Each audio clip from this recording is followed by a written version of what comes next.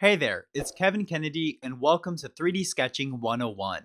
In this video, we'll look at the key differences between 2D and 3D sketching.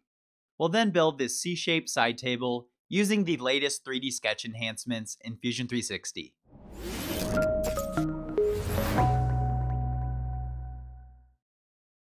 The March 2020 update brought significant changes to Fusion 360's 3D sketch feature.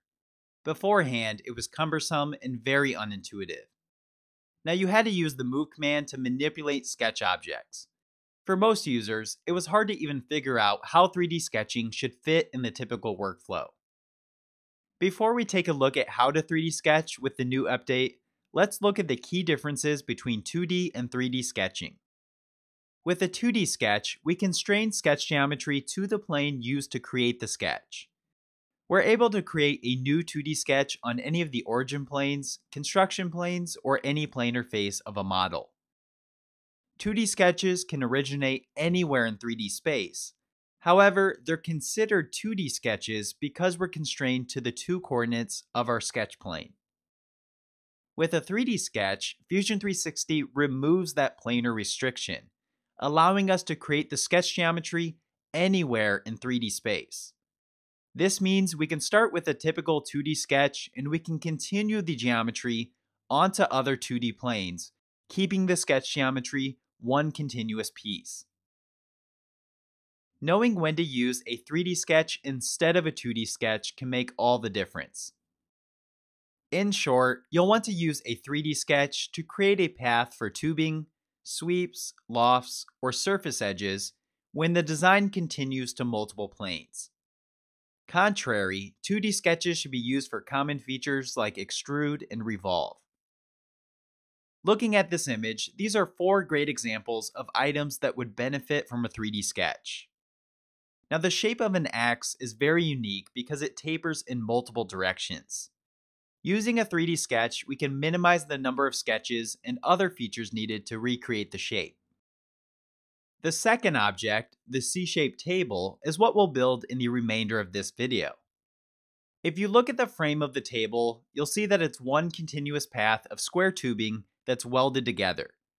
Because the shape is one continuous path, we can use a 3D sketch feature to sketch out the path, followed by using the pipe command. Bike handlebars are another common use case, as they're often bent in multiple directions, which is something that we can't easily recreate with a flat 2D sketch. The fourth object is a shower caddy. Now, similar to the furniture example, we can use 3D sketching to our advantage to recreate the outer contour, as well as the continuous shape of the baskets. We could then use the pipe command or even the sweep command to create the 3D bodies, ultimately saving us time while having to use fewer features. Let's now get started with the example, which should make the concept of 3D sketching easier to understand. To start, you'll want to make sure that you're in the Design workspace and under the Solid tab. We'll first create Sketch and select the XY origin plane. Now I'm choosing this bottom plane as I'm going to start with the bottom of the table frame. At this point, we need to turn on the 3D Sketch feature. The easiest way to turn it on is to simply check the 3D Sketch option in the Sketch palette. Before starting with a line, I'll also hit the home icon next to the view cube. You'll almost always need to look at the sketch from a perspective to understand what's going on with the 3D sketch. Pay close attention to what happens in the middle of the screen as I activate the line command in the toolbar. You'll see that additional sketch planes appeared, along with some rotation manipulators and some extra axis lines. These all represent the new enhancements to the 3D sketch feature. With the latest update, we're now able to continue sketching directly onto another sketch plane. We can rotate the plane in real time, or we can extend the axis out to help us better manage the geometry. To start, I'll select the center origin and drag my mouse over to the right. At this point, we're just creating a 2D sketch while viewing it in 3D. For the dimension, I'll type out 45 centimeters. I'll then make sure it snaps into the green Y-axis at 90 degrees. Now that we have this first section of the base, we can head straight up to create the vertical part of the frame, resulting in a 3D sketch. To do this, we'll move our mouse over to the Z axis where it snaps to the axis. You'll see that we're now able to continue with this line in the third dimension. I'll type out 60 centimeters for the height. This time, we'll need to select the Z axis, again making sure it snaps in at 90 degrees. If we rotate the model, we'll see that we now have the start of a 3D sketch. Take note of how the sketch plane and 3D sketch features move. They'll always move to the last sketch entity. We now need to head back to the left to create the first piece of the top of the frame and to finish off the first C shape. One challenge with 3D sketches is the fact that we still want to make sure that we fully constrain our sketches when possible. We also want to make sure that we use the least amount of dimensions as possible, so it's easier for us to have design intent, keeping the model predictable. With that in mind, we don't want to add a dimension for this line, as we want it to match the first line, which includes the length. Instead, we'll simply click on the green y-axis to place the line. We'll then use a constraint to force the line lengths to be the same. Hitting the escape key will not only clear out the line command, but it will remove the 3D sketch options, making it easier to add constraints. We can then select the horizontal/vertical constraint in the toolbar. Selecting the endpoint of our last line and the starting point of our first line will force this vertical relation. This will ensure this top line will remain the same length as our first without having to use a dimension. To continue, we can reactivate the line command and select the endpoint where we left off. We now need to create the width of the table frame. For the width, I'll follow the red x-axis and I'll type out a dimension of 25 centimeters.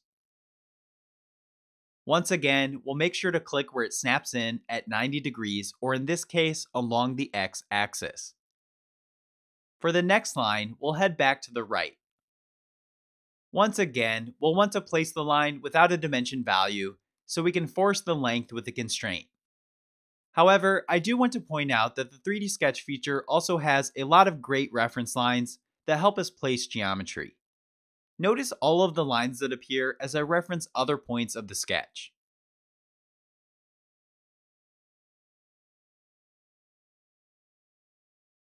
I'll select the equal constraint in the toolbar. Select the last line and the opposite line. This will force the lines to remain equal in size. We could have used an equal constraint for the previous line. However, I wanted to show you that there are often several ways to achieve the same result. We can now reactivate the line command and continue the frame by drawing a line straight down. This time, I'll use the reference geometry to make sure the line snaps in at 60 centimeters while remaining vertical. We can then finish off the frame by creating the last two lines, making sure they snap in at 90 degrees.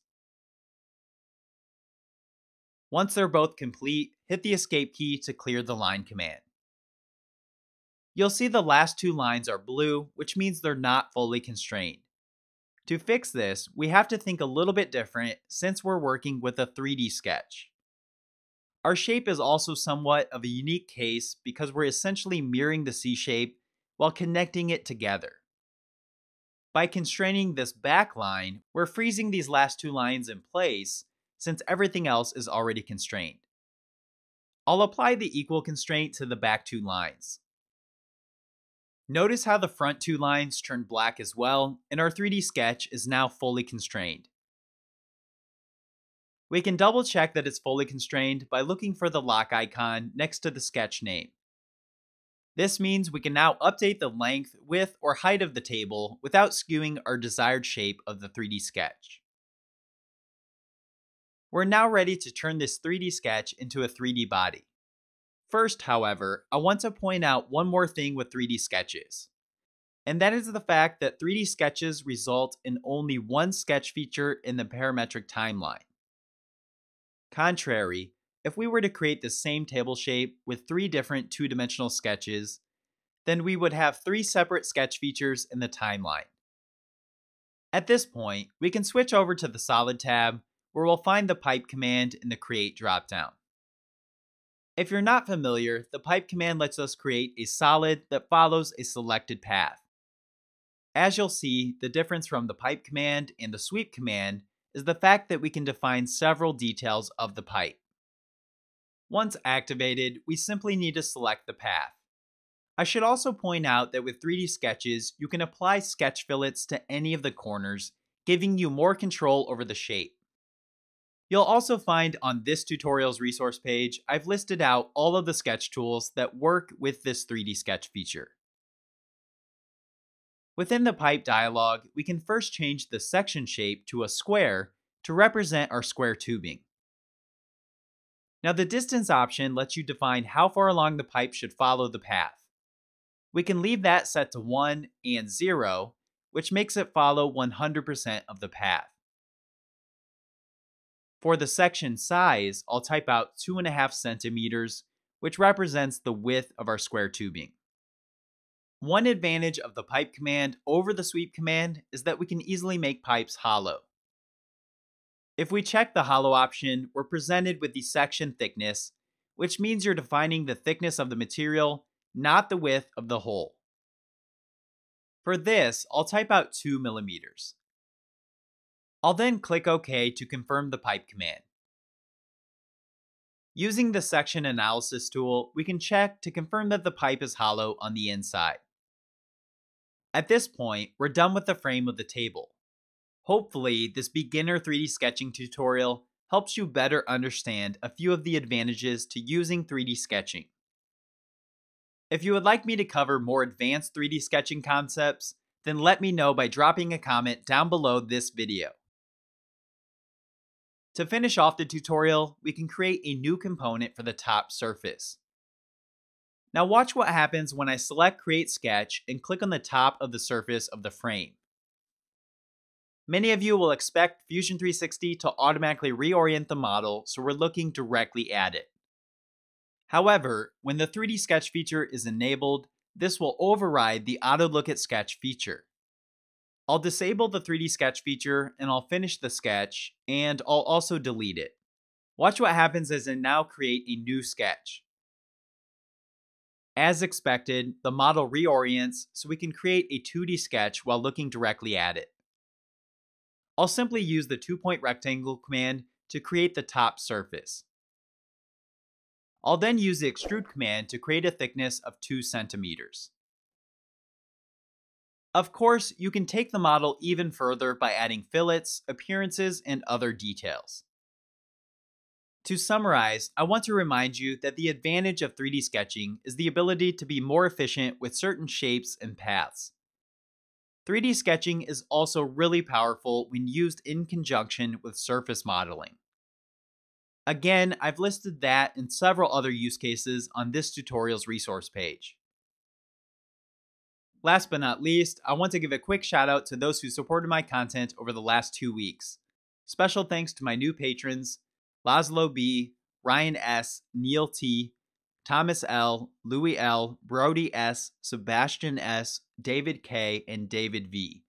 And thanks to those who supported the channel via my Buy Me a Coffee page. Thomas D., Ben, Ali, Stephen D., and of course the anonymous contributors.